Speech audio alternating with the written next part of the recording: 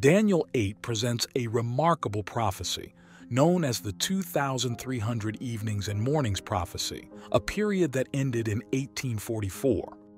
As this prophetic time frame neared its end, there was a great revival in the study of Bible prophecies, especially those found in Daniel and Revelation.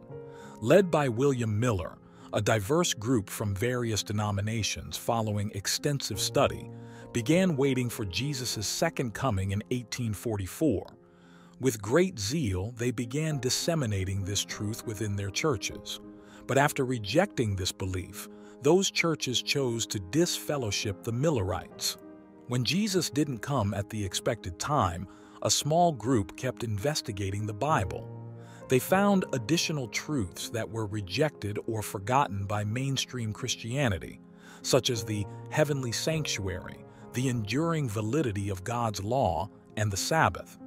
As they grew, they recognized the importance of formal organization to further God's work.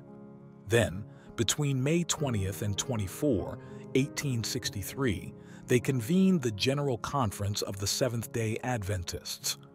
By studying the book of Revelation, they also found that Jesus expected them to enlarge the proclamation of these restored truths, reaching to every nation, tribe, tongue, and people.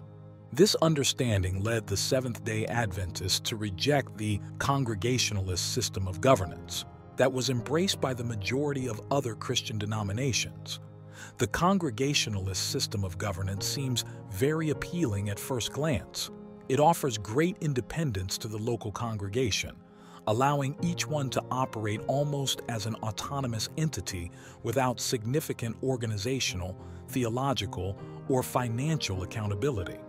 However, by studying Bible prophecies, Adventist pioneers soon realized that Jesus' commission was so great that it would require highly coordinated efforts fostered by mutual trust and mutual submission. After much study, they also found in the Bible a model that led them to adopt the representative system of governance, in which all churches are united in doctrine, planning, and action. Also, financial resources are put together and then equitably distributed.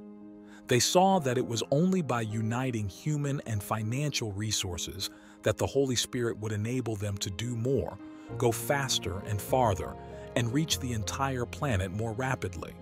Because of this missionary commitment, the Adventist Church has work established in 212 out of the 235 countries and areas of the world, and the restored truths are preached in 401 languages and dialects.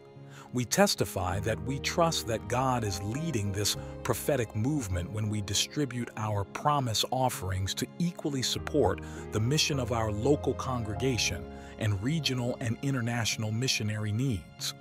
The combined offering plan, endorsed and promoted by the General Conference, recommends that 50 to 60% of our total offering should support the missionary work of the local church. 20 to 30% should support the regional missionary endeavors of the conference and union, and 20% should always support the World Mission Fund, or World Budget, providing equitable growth. As we return our tithe and promise offerings, may we put our desires last and God first.